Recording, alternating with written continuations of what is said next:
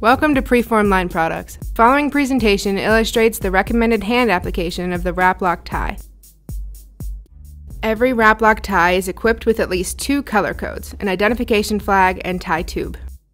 The color mark closest to the leg end represents the insulator head designation. The color mark at the tie center represents the conductor range.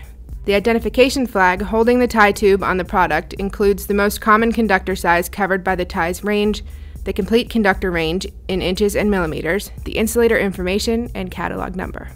Install the tie tube on the conductor. Open the tube at the split and fold it back on itself several times to reduce stiffness.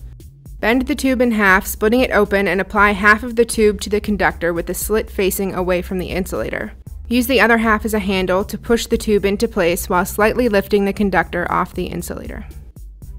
Grasp both legs of the WRAPLOCK tie and flex together slightly.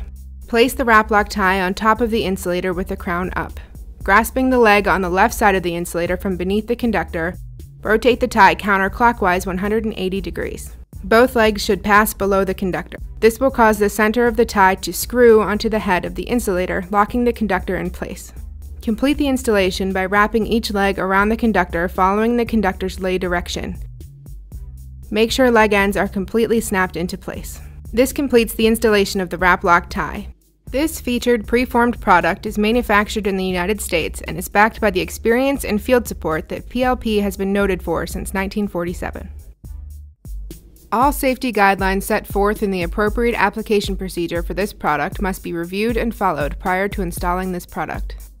The installation shown is intended to illustrate the application method of the product only. It is not intended to supersede any standard utility safety guideline and practices or use of required protective equipment.